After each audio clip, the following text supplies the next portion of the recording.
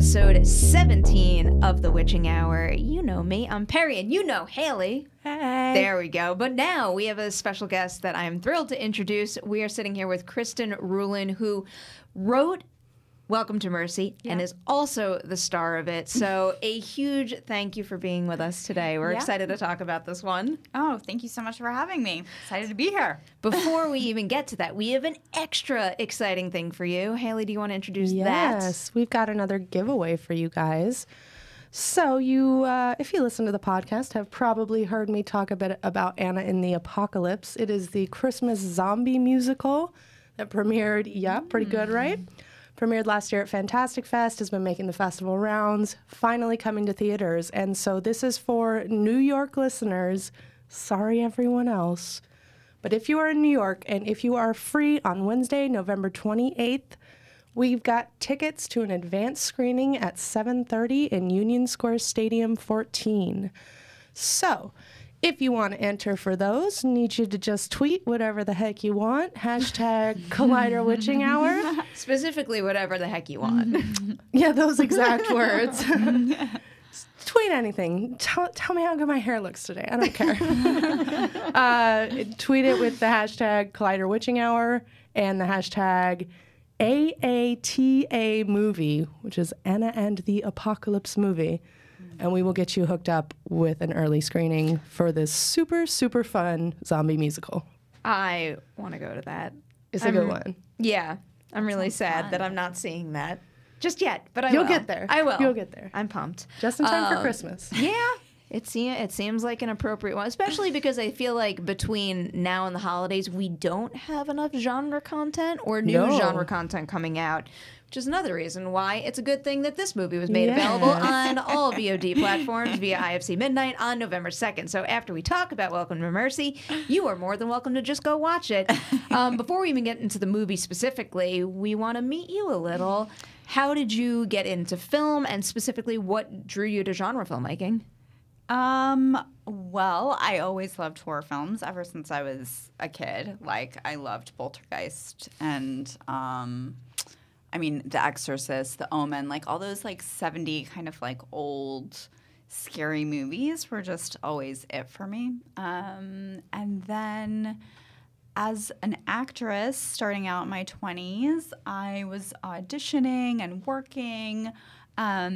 Not ever in certain things that I was like,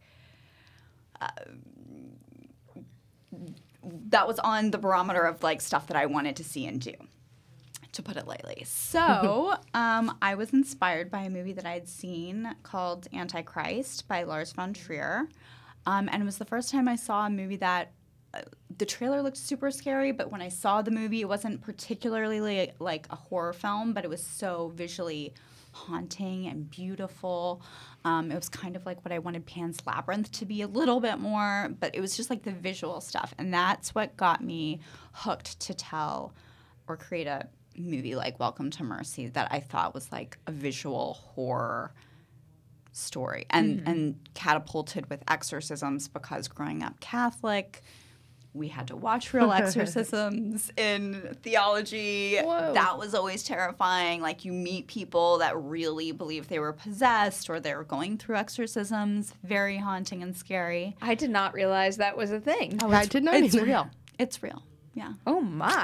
I thought Baptist Christian was intense. Wow. I have many questions about that. So is it part of some sort of like a schooling that you have to sit and watch that?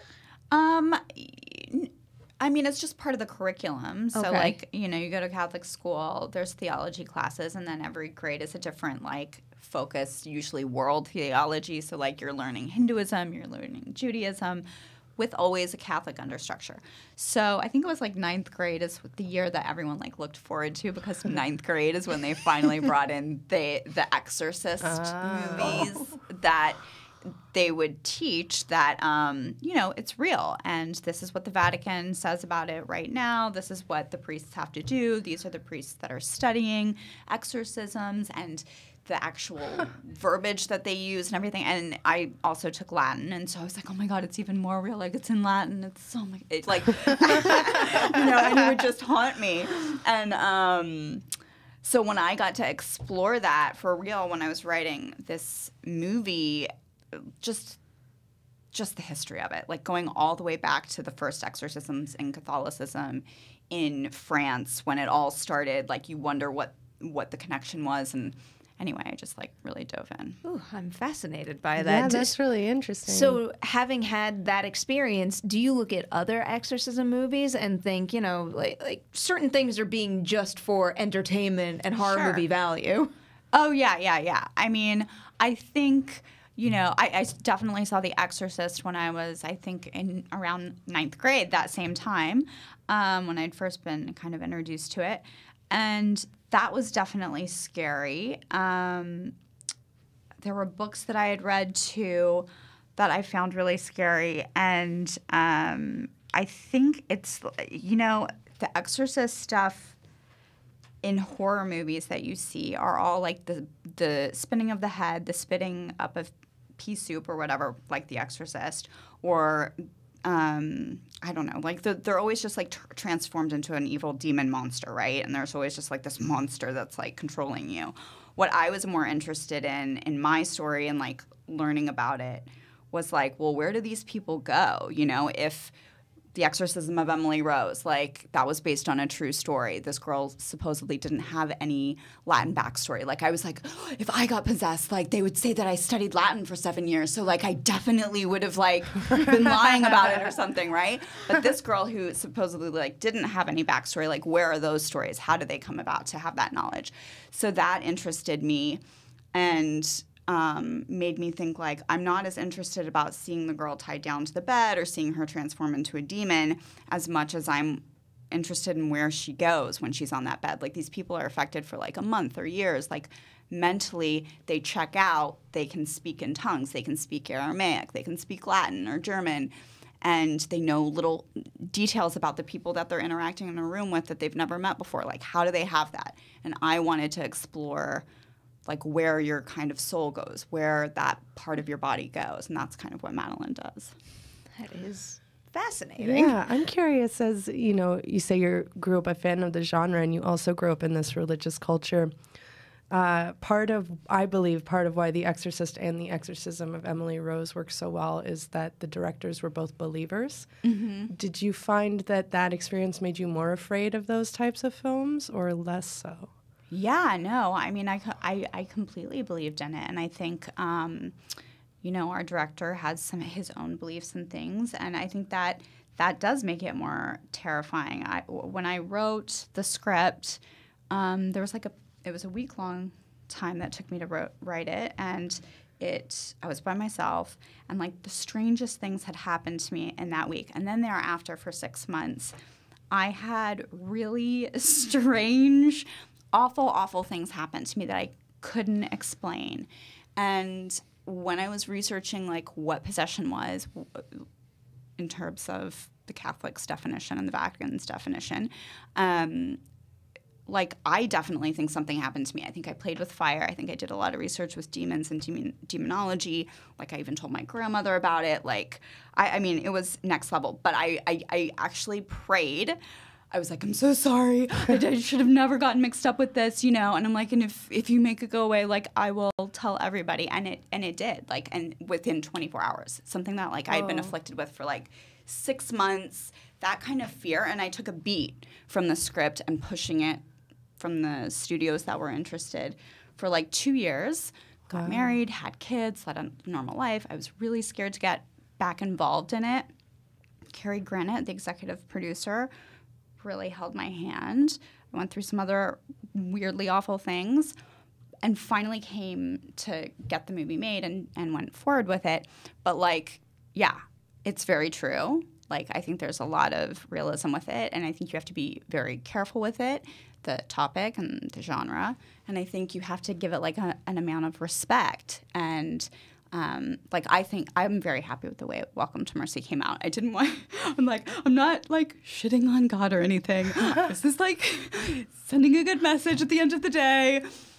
But yeah, I think you have to believe to tell the story accurately, because then you kind of like go on the journey with the character.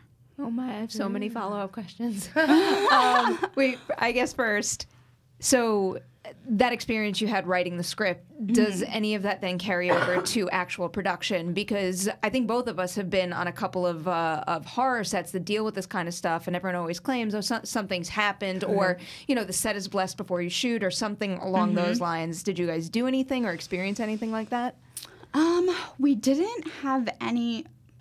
Well, no, I guess like one of my friends, Bryce McGuire, actually did have some holy water that he had blessed and sent for us. And I got to meet, where did I meet that priest? I did meet a priest who came and gave me like these medallions, which I think I still actually have in my bag. Yeah, and he like told me to take them with me. So this is my grandmother's wallet. That's why it's like 50 million. Yeah, and he gave me these little things, and he's like, these will protect you from everything. And God, he was like, put them on like a windowsill wherever you go when you're filming. And I very weird, very strange, weird things. Anyway, we didn't have any instances on set that were like bizarre, although when I was shopping the script around, I had a meeting with Sam Raimi's company, and they were talking about the crazy stuff that would happen on set, like lights like bursting, spontaneous fires, like objects moving but like then reappearing. I mean, just crazy stuff. I didn't have any of that on my set. It was literally just like that period of time where I was really in it, and I feel like the birth of like the story, that was what was really dangerous, because I was so obsessed with creating some of these characters that didn't make it into the movie actually. They were on an earlier draft, but this one custodian's his name was Gressel. He was like a very serious demon. I shouldn't have said his name out loud. I feel like that's bad. And like all of the little things that kind of like would bring him to life, like when he would come into the room. Anyway, it's very creepy. And just saying the names, having them in your head, researching them, I think brings back bad stuff. We talk about the Conjuring franchise all the time, and I can't even begin to tell you how many times I said Valak and Bathsheba out loud. And you're like, and it's like, Jesus, please save me. Like, at this point, it's like, I've said it so many times. What am I going to do about it? Oh, no, but that's where you have to be careful. That's where, like, my grandmother is a very staunch Catholic, was raised by nuns. She didn't have her parents. She lost her parents when she was very young. So I think all of that, like, Catholicism and, like, always rained upon me. And as a child, she'd always be like, if you're ever scared, you just have to say, like, Jesus' name over and over again, and you'll be fine. So I'd be like, Jesus, Jesus. And when I was writing it and I was terrified, I started waking up in the middle of the night. My dog would, like, wake up with me, and I just would feel something in the room. And my boyfriend was asleep next to me at the time, and he was Jewish. And I was like, okay, like, in my head, talking to myself, I'm like, there's nothing in the room. Boyfriend's here, dog's here, it's good. Like, just get up and go to the bathroom. Just get up and go. It's fine. You know, but I didn't want to, I couldn't get out. I was like terrified. And I'm like, there's no evil spirit here. Like, if there was, you know, Jesus, God is stronger than the devil. Okay. And I'm like, and so I was just having this dialogue in my head, and then I was like, Jesus, Jesus, Jesus, Jesus. And then I'm like, you know, if you were actually stronger than Jesus or God, like, you would do something to show and prove it, like, right now. And said that in my head. And then my boyfriend, like, sat up. He was still asleep, like, turned to me, and he's like, they said he was a miracle baby. And then he went back to bed. And I was like, and that was the start. That was the start of some really weird, bad stuff. And I was like, that's gonna do it for me. That was awful. That was awful. And that was the start of, like, just health ailments, just very bad things. Oh my God. Whoa. So you can't take it lightly. You went through it to make this movie. And so who knows if you see this movie. It's just off, but we're it's in it with you now. Yeah, exactly. Yeah. Oh, wow. That's crazy that after all that, too, though, you stuck with it. And, you bring up Sam Raimi, and that is quite the name to get to meet with about this. Yeah. Can you talk a little bit about the process of taking a script like this and shopping it around? Yeah. So when I first wrote it, it had, like, the strong concept of it was, like, the POV of an exorcism, like, going inside someone's mind that's being exorcised, which that's, like, big twist. So just told you there. But that was what kind of interested a lot of the studios from like Warner Brothers and Ghost House, which is Sam Raimi's. And so I had sent it to a couple friends that were in the industry. One of them was an executive producer for Walking Dead at the time, and he really liked it. And then he sent it to a couple people, and that just opened up a ton of doors without me really having to do much of anything. Very young and experienced, like, actress, not a writer, didn't know, like, Ghost House at the time was like, well, like, what do you think about, like, we don't like how she opens up out of nowhere. Like, we do like it, but we need the audience to engage this way. Like, what if we change the story to this way? I'm like, no. Like, that's not the story. Like, this is the story. You stuck with your guns. No, but I mean, naively so. I didn't understand, like, writers work with companies and they like revise and do all this stuff. I was very much like, this is my script, so you're not doing anything. It's a very difficult thing to go through. I mean, whether you're talking about getting notes like that or even getting notes in a test screening or something like that, because sometimes you got to weigh being able to stay true to your story and what you created versus being able to take notes. And the line between the two can be very blurry. Yeah. No, I mean, it worked out. I mean, I ended up doing a lot of development with Cary Grant, but he was formerly with Walden Media, who did, like, Scream and The Chronicles of Narnia. And he was one of the producers that just got it. Like, he got me, he got the mythology, he got the intentions of Madeline and how I wanted to tell it. Like, I didn't want just like another gore and horror. I wanted it to be haunting and beautiful and serious. and he supported that. So I was so lucky to have him in that mix too. This movie is so beautifully shot. I think that's what we've been talking about much of the afternoon. There's some like drop dead gorgeous visuals in this thing. Thank you. And the lighting is so on point. It makes sense that you would say Antichrist struck you for the imagery because I really do feel that standout of this film is the imagery. Yeah. I mean, I totally agree. Igor Kropotov, like our cinematographer, I saw just his still photos at first before I saw his reel, and he got it. It's definitely like, what is it, underexposed in a lot of things, but it works, and he doesn't have always like the glamour shots. Like, definitely I'm like, who is that, like, gorilla? That's me. As I sit now with my boyfriend and watch some of the scenes, I'm like, that is not an attractive angle.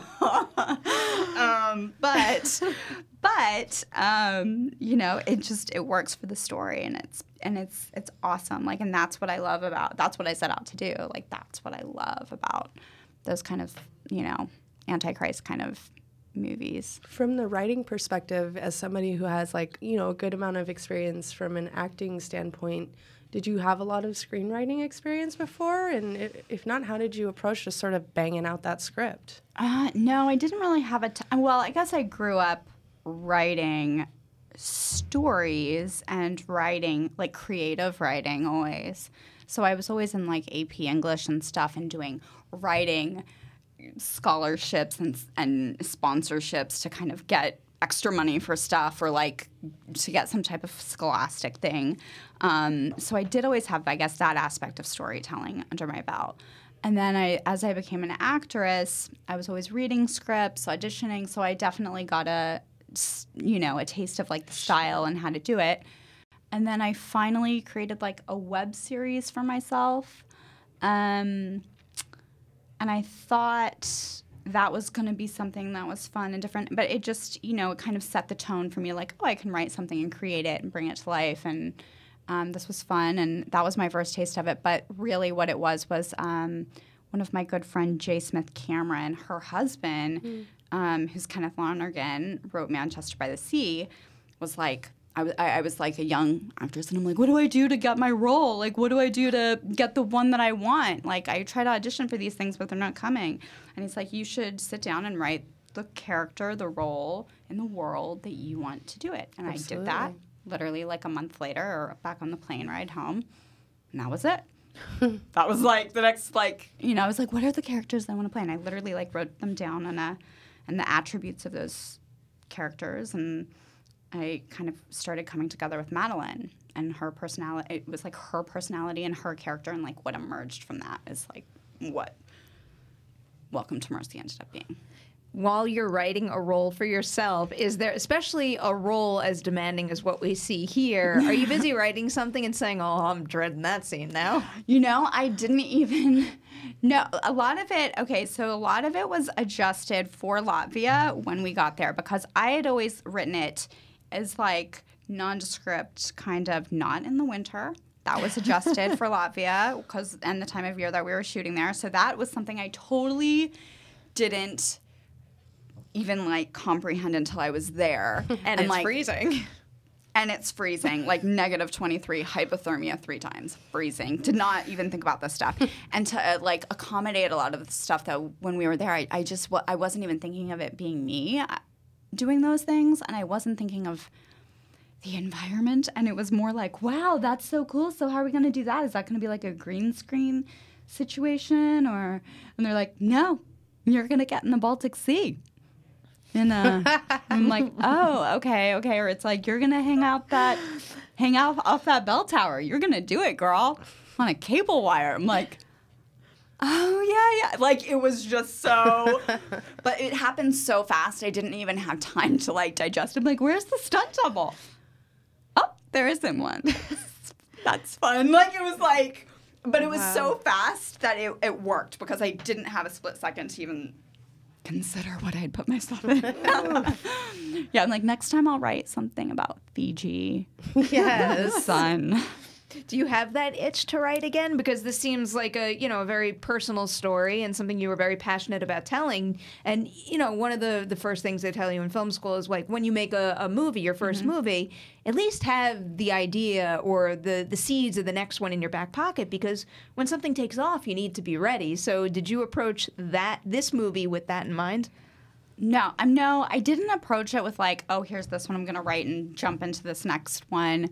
But I guess as I had the time to kind of, after I wrote that script, I did have a little bit of traction or interest. So I did end up pivoting, and I wrote like a comic for a company for spec, and then that got developed, and then I got it pushed into a pilot. So I did write that very quickly after. Then I wrote another horror film recently called Pareidolia, which just was at the final rounds at Austin Film Festival. And that's another exorcism movie. But it's more like a sci-fi exorcism, which has a new concept as well. I won't give it away. But it's a nice flip. It got a lot of good feedback because, again, it's something we haven't seen in the exorcism genre that I think is cool. And coming from a chemistry background, I also am very into that situation in that world. So, yeah, that's very new and exciting. And then I have other, like, things that I've written that are just, like, more family genre stuff. So, I mean, yeah, I have a lot of scripts in the pen. And then I'm also in the middle, on my last leg of finishing a film, another script for Cary Grant, which is a coming-of-age, like, 16-year-old girl's, like, world journey kind of thing, like National Adventure, like National Treasure kind of thing. Oh, cool. So, but it's, like, more religious kind of, like, undertones as well. So, yeah, got a lot of writing stuff going on. Yeah. I'm like, wait, what else is that? I was also just filming, like, the production company I work for. We're, like, doing an female American Psycho movie up in, like, Malibu last week. Got shut down and evacuated. Not a good week to be in Malibu. Awful. So, like, literally, it's just been, it's one project to the other. But it's good. It's all, like, amazing, fun stuff. That's the way you gotta operate. Yeah. You gotta have a million things going on at once. And that is awesome. Yeah, no, but I couldn't be happier about this one. Speaking of, you already brought up just more like family ideas, and I mean, clearly you're continuing with the possession idea too. this year in genre releases in particular, I feel like we're seeing more genre movies with like a really strong family backbone than ever. And it's really appealing to me, and it's giving these movies, because, you know, we talk about every single horror movie in here. We love a wide range of them, but there is still that stigma out there where it's like, oh, another horror movie. It's going to be gore for the sake of gore. I've seen it all before. When's the jump scare? All of that. But I feel like we're getting a lot more rich storytelling that's showing us other perspectives that we haven't really seen before. So we've got a long list of 2018 horror movies that have kind of piqued our interest, especially recently. Is there anything this year that really caught your eye? Okay. Oh, yes. We had some good ones that we liked. We really liked A Quiet Place, and we really liked the one. Gosh, with Logan Marshall Green. I'm blanking on the name. Upgrade was awesome. I'm fantastic. so happy you brought that up. Really, really surprising. Like scary, but laugh out loud in moments. Like total satisfaction for me. And then I did recently see Hereditary. That was really bizarre. I liked that. The head scene like freaked me out. Yeah. Like, I mean, which one though? So yeah, those were some that topped it for me. But Upgrade really surprised me because it was like I didn't see any advertising for it, and it was literally just like something we kind of stumbled into, and I was so excited with it. This is definitely the case with Upgrade. It was nice to have something that kind of, you know, caught fire in a way too, where people started to talk about it, and then all of a sudden the word spread. Because if I remember correctly, I feel like it did fairly well at the box office for a movie of that scale, and the fact that people still talk about it too. I love that movie's getting the attention it deserves. Yeah, no, I thought that was great, and I thought it was great for the act. Like I liked the way it was shot. I'm very into like the weird like visual stuff that feels like, you know, like, I mean, it's not like It Follows, you know, is like one of also my favorite things. Like I love those stylistic weird choices, like something weird. Oh, and what was one? The Broad. They were like weird two weird vampires or werewolves or something. Do you know that one? Oh my God. I don't know that I do. Yeah, I don't think I know that either. They're like vampires. That was a good one. It's a foreign film. Two vampires. Oh, I'm so curious now. I was also Googling. not sure as you were using certain descriptors. Do you know what movie my mind kept going to? What? Like weird and visual and. What? No. It starts with an S. Suspiria? Suspiria. Yeah, okay. Yes. I was excited for that one too. Anytime I'm around Haleigh and somebody gives any descriptor whatsoever that could even in the slightest pertain to Suspiria, I'm like, Haleigh, you thinking about Suspiria? Yeah. I am hardcore obsessed with Suspiria. No, I've been excited for that one for so long. I was like dying to see who they were going to cast in it. Yes. I mean, like that 70s kind of throwback. Did you love it? Oh, I'm obsessed. My favorite movie of the year. I'm obsessed with it. I love it. I think the reason I didn't put it together, I don't think it's that weird as everyone else does. I think it's not that weird, but that's me. It's really extreme.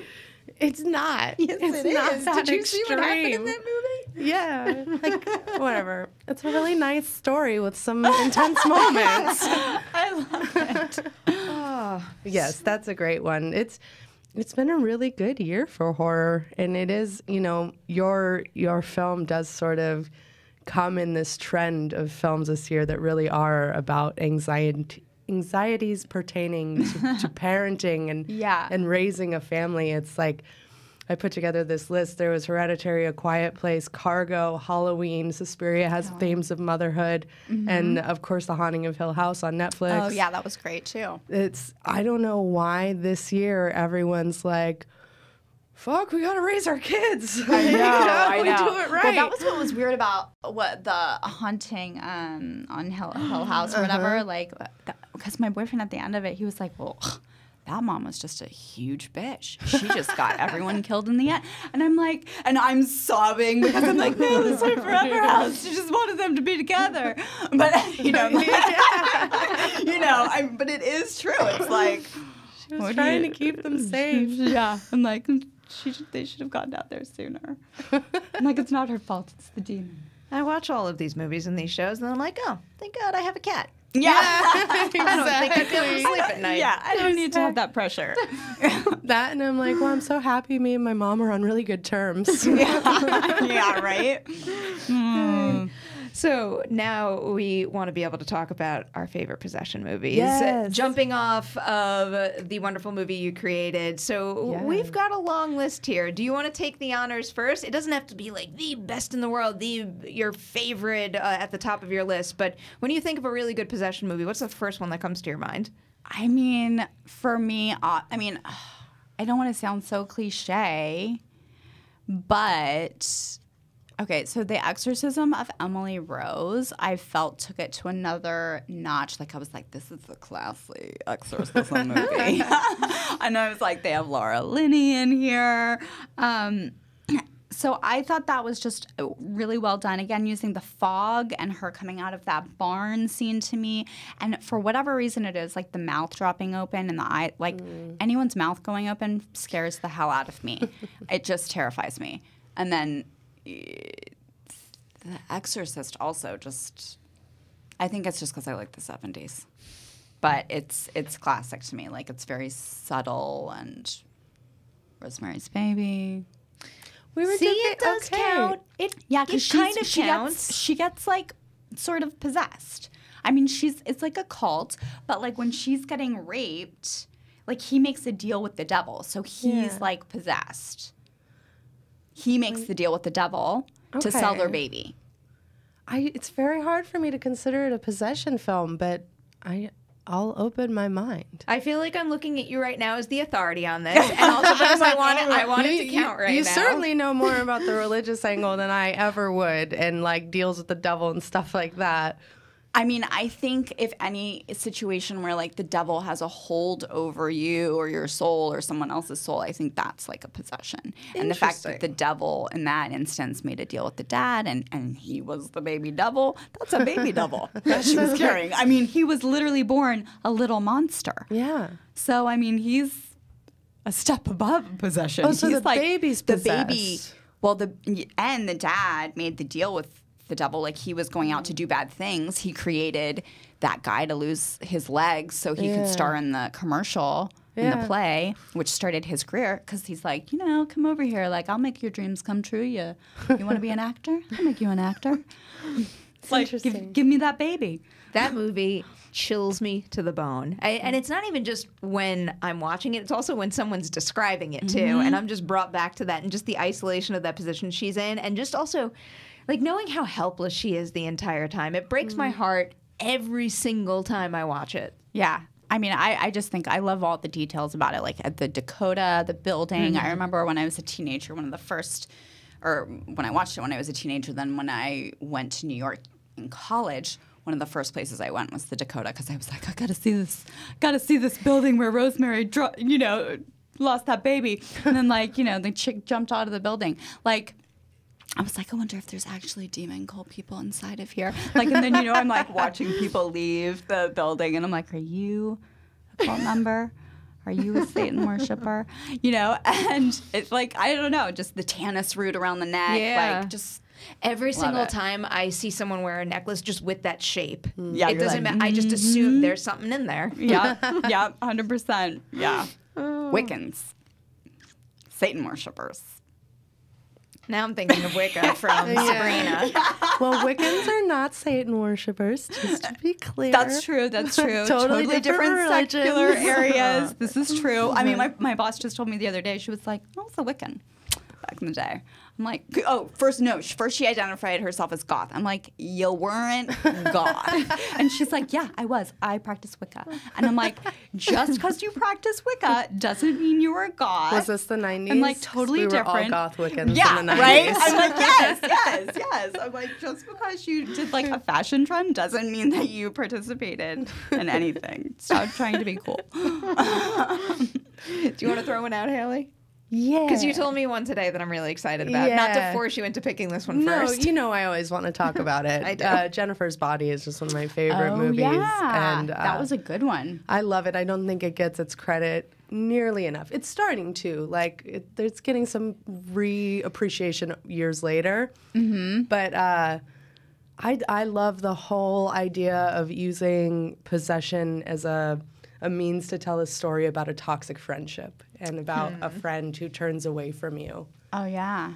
I feel like that's a movie that gets better. Actually, now that I'm saying this, I think I say this about all of Karan Kusama's movies, that they get better over time, where I just suspect that many of the reviews and the reactions, especially even discussions that I had coming out of my first watch of Jennifer's Body, was like very entertainment, surface level type things. And then when I went and I revisited, you see all these little intricate details that do hint at a much deeper story than you might expect. I'm going to do the thing. While you do that, I'm going to throw out one of my favorite. I have an obsession with Paranormal Activity.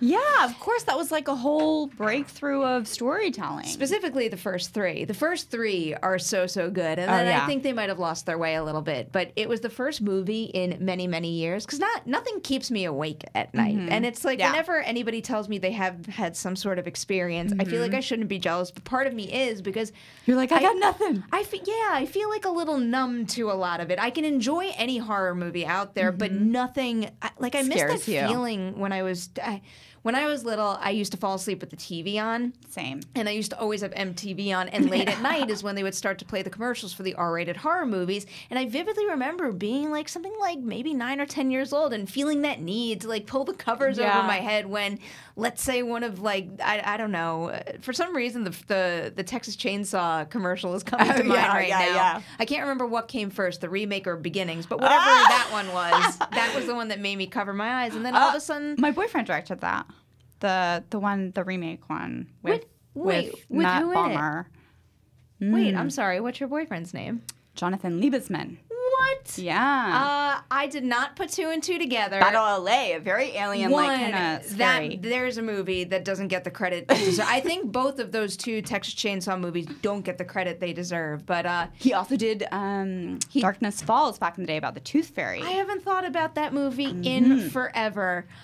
Yeah. We just had an incredible realization that I need to catch Haleigh up on. What is it? Her boyfriend is Jonathan Liebesman. Like Texas Chainsaw and Darkness Falls. Darkness Falls. There's something that I feel Battle like... LA. Wrath of the Titans, Teenage Mutant Wrath Ninja Turtles. of the Titans is where I first met him, and we had an interview for that, and I was on the set of the first Ninja Turtles movie. Oh my gosh! I was hardcore rooting for that whole series to take off, and the designs of the turtles still I think are pretty awesome. He has them in his office. They're very all of his like aliens and monsters. It's very cool. That is so cool. Yeah. Well, congratulations. Thank you. He's great. There's our first tangent out there. Somehow we got from Paranormal Activity to all of that. I think thrilled with it. Because I had brought up watching one of the Texas Chainsaw Massacre TV spots when I was young, and just like being not being scared anymore and missing that feeling of like wanting to cover your eyes or pull the covers over your head or something. But Paranormal Activity was the first movie in a very long time that changed that for me, where I vividly remember being in my apartment late at night, and I'll sleep with the door open, so obviously Dewey can come in and out, but just looking out the door into the darkness and waiting for the bathroom light to turn on. Oh my God, yeah. That would almost hoping it would. No, you don't want to hope I know. This is a rarity. I've been getting over a cold, and sometimes when I have to run out, I come in and I'm like, what are they talking about now? So now I actually know. I'm caught up. This is amazing. I had to catch you up on all that information. Yes. A lot of information just came through in that conversation. That's so funny. Yeah, Paranormal is one that I changed everything. I respect. It doesn't scare me. I don't know why. I agree. I think the surveillance stuff doesn't scare me. Yeah, maybe that's part of my problem. But she's talking about that power, that wishing the light would come on, even though you know you don't want it to. I know. You don't, Perri.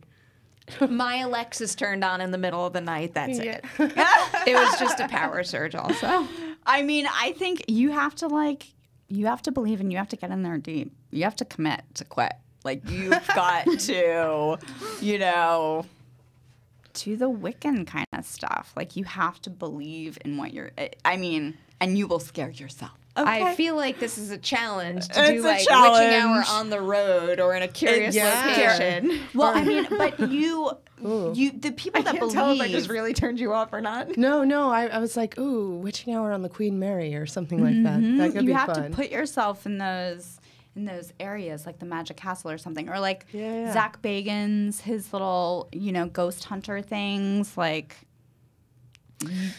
you gotta be careful. Yeah. I was just, when we were covering Go 90s stuff, I think her name was Liana Vamp. She's really big on social media, but she was going around and doing all of these like witchy things where she was learning about it, and she went in a non-believer, and it kind of like chronicles the journey of, it's sinking in, and not necessarily doing interviews with all the right people either, which made it an especially interesting watch, is, talking to people who say they know what they're talking about, but then having an experience with someone who really knows their stuff, and the idea of, figuring out what to prioritize and really believe in is just fascinating. This conversation is so much more actually like real life stuff than I was expecting. No, I love it. You should talk with people that are like being exorcised or have, really experienced the stuff. Like Carrie set up some interviews with me with people in Latvia that were possessed and that were going through the Catholic process, and I videotaped them, and like never got to meet with someone in person before, but the stuff that they say, it's freaking weird. And like, I mean, I had my own touches with it, but I think if you want to find it, it's gonna come. It's gonna come. I'd be careful. Let me know. You have to drop me a line. It's happened. I'm getting an email. It's like, it's happening. Have you ever, in those interviews, had any kind of experience or got any information that made you say, in my filmmaking, I'm going to draw the line here? It's too much or it's too real? Well, I mean, I did adjust my script I adjusted my script a bit to not have evil prevail so much. But and to send more of like a message of, I guess, like hope from the theological standpoint, and making it a little bit more positive,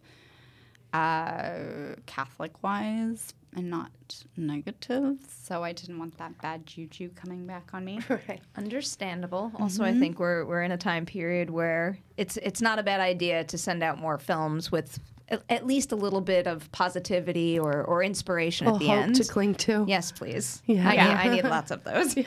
Yeah, there were some really dark things, I think, in my original that portrayed like nuns and priests in certain ways, and I just towards the those were. I think they would be cool to see, and I think those things that shock people for shock value, or like just mind twist you, are always cool. But at the same time, I'm like, do I want to be the person to say that?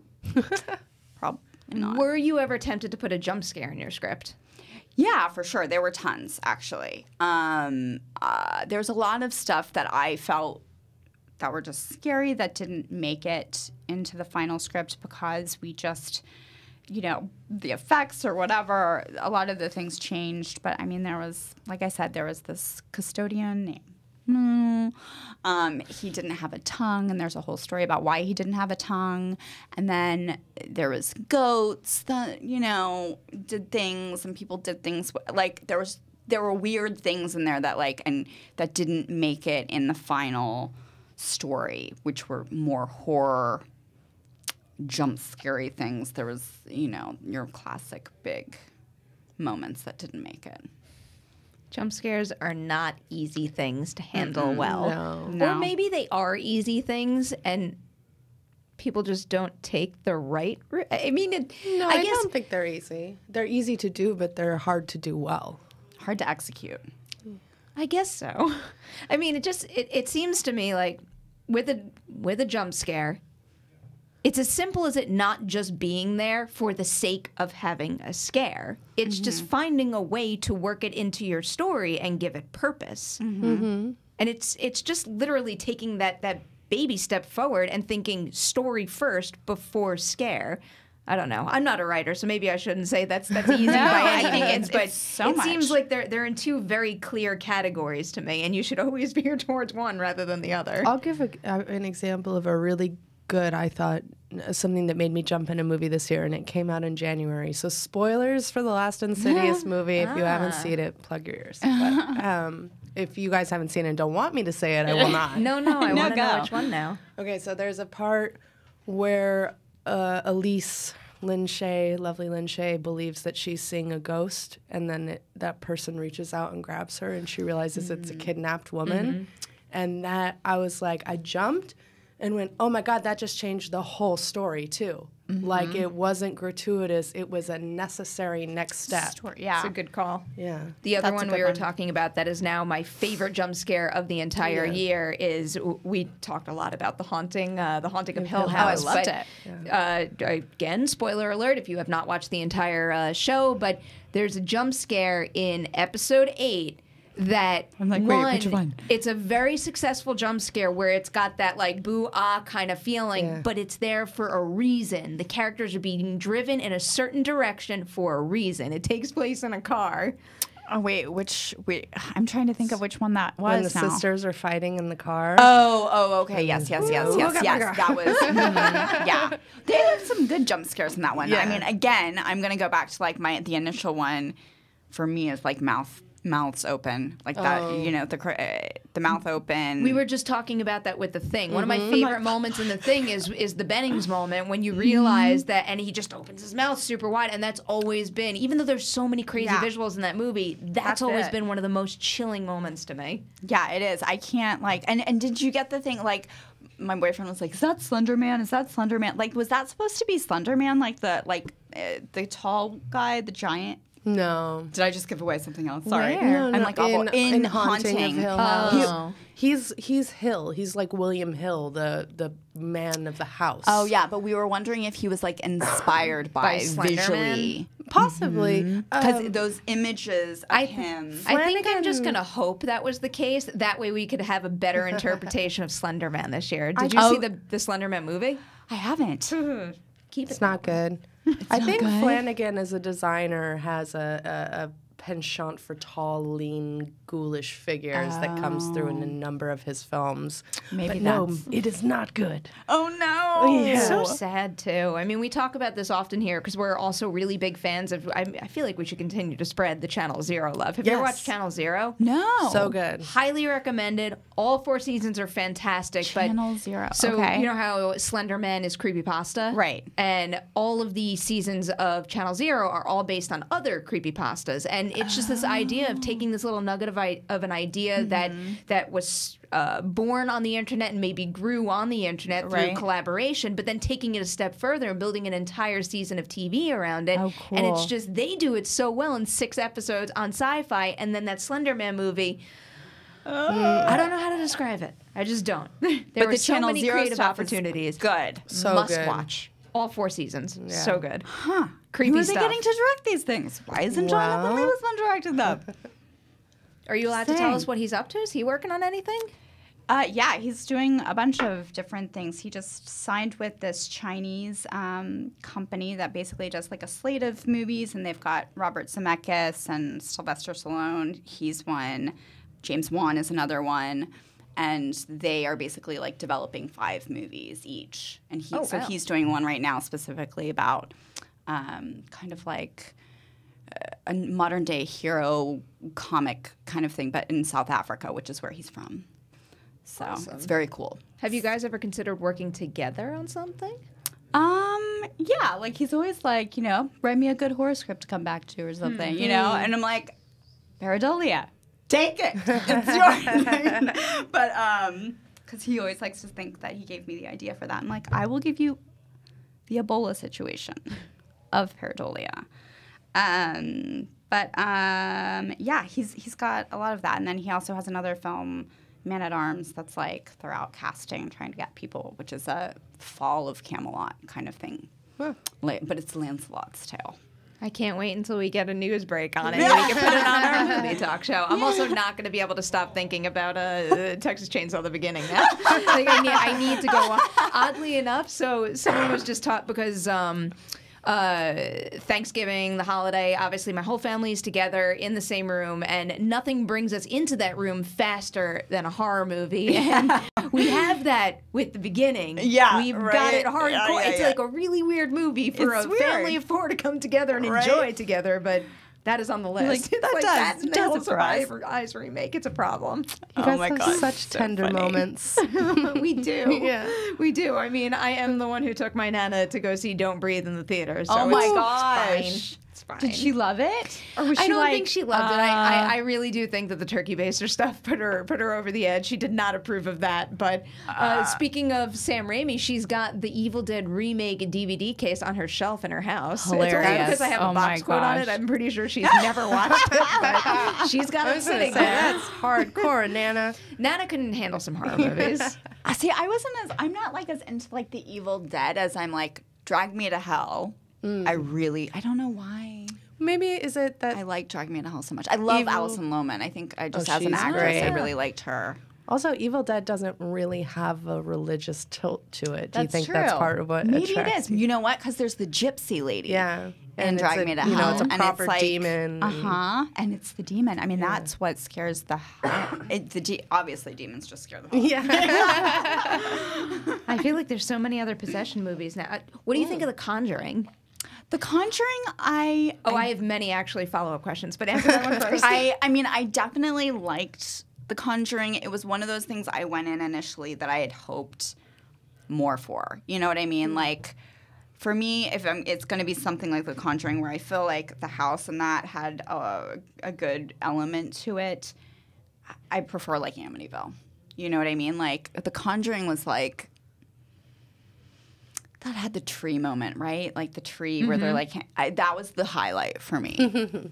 I like on The that shot. Conjuring. That's a good That shot. that was the highlight for me on The Conjuring. Have you ever read the book from the Warrens, The Demonologists, and their stories? No. It's fascinating. I mean, it's one of those things where it's like the push-pull between do I believe or do I not believe? I'm like, I don't know. I got to check it out now, though. It's interesting. There's a lot of The curious stories in it. Demonologist? The Demonologist, yeah. It's also whether you believe or not. It's just a good read. Well, and they were very much believers Yeah. and spent their whole life dedicated to this. So like that I'm sure that would be an interesting read for you. Oh, yeah. I would love Yeah. to.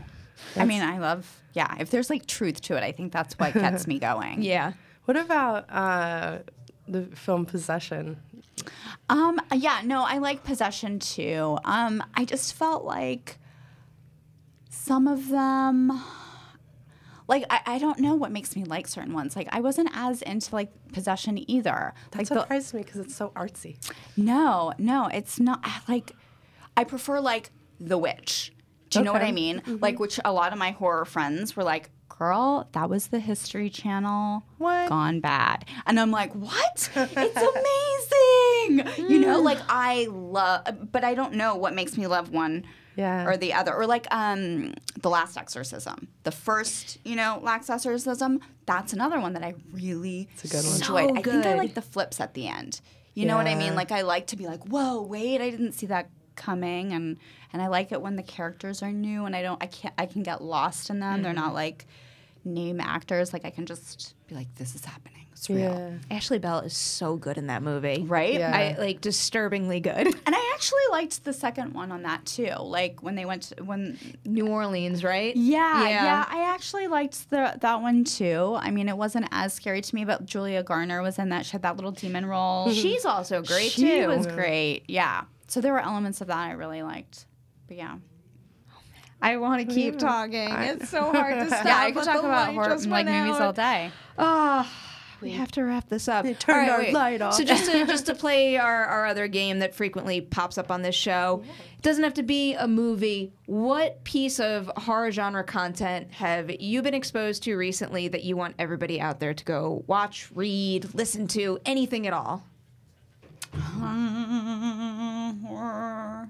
Oh my God. That's like, you know what I think everyone should do and experience? They're going to have to wait a year for it. But if you're in LA on Halloween, you should go to Hancock Park and trick or treat and go to the mansion on, I think, Lempart, on the 400 block of Rimpau, I think it is. The movie maker that makes all of the goblins and from Star Wars and from Beetlejuice and Pirates of the Caribbean, like he's the Monster Man and he's retired now, and he opens his home up, and you get to see up close and personal all the monsters, and it's free. How are we just hearing about we that? do something Second like year that? I've taken my kids. Whoa. They were scared to death. It's like, and they do, they did Battle LA, they did Texas Chainsaw. Wow. Like, you get to see them, the Predator, like, up close and personal if you want to see all the monster. Like, and it's life. Like, it's terrifying. Favorite recommendation yet?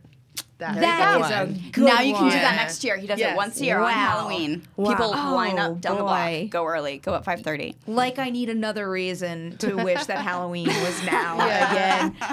Kristen, thank you so much for coming thanks in. so much This for was so having much me. fun. It went so Absolutely. many interesting directions. Guys, please check out Welcome to Mercy, available on VOD platforms right now. Is there anywhere else people can find you on the internet, social media, website, anything like that? I mean, if I do anything, I'm kind of on Instagram just under my name, but it's mostly pictures of my family. It's not that exciting. That's a nice thing. Again, we need more happy, wonderful things in our life. Haleigh, where can everyone find you on the internet? You can find me on Twitter at Haleigh Fouch, and you can find me on Instagram at Haystack McGroovy. And man, mine's mostly cats, so like, live your life. If I had my dogs, still be that. Yeah. I'm pretty sure my Instagram is like, would you say 50% cat? It's 50% cat. It could use more cat, in my opinion. Yeah, I try to keep a balance for people, but I guess why am I doing that? You can see all the Dewey pictures you want at PNMRoff on Twitter and Instagram. As always, thank you guys for watching and listening to this episode of The Witching Hour. Please don't forget to like and share it. You have officially survived The Witching Hour. Was that a dog? It was. Sounds like a dog.